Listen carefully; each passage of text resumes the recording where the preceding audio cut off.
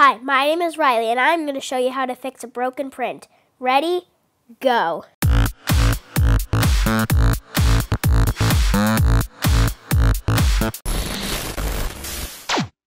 Hi, I'm back. Me and my dad printed a Glaceon, my favorite of the Eevee evolutions.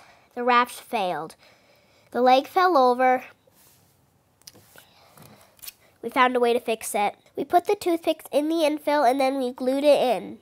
Since the infill lines up between Glaceon and the toothpicks, then I can just slide them on in. Like the infill is right like this and they match. So I can just slide them on in.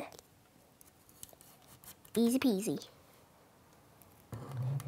All I gotta do now is glue it, fill it, sand it, and paint it. Thank you for watching on how to fix your print. And remember, toothpicks are your friends. And as always, high five.